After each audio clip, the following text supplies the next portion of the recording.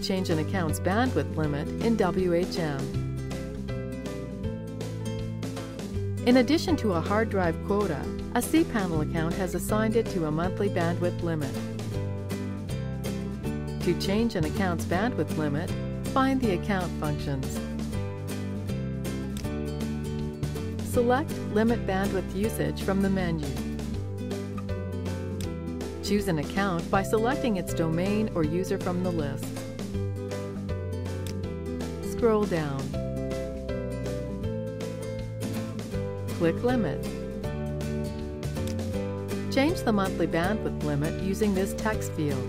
The value should be in megabytes, or you can use unlimited. Click Change.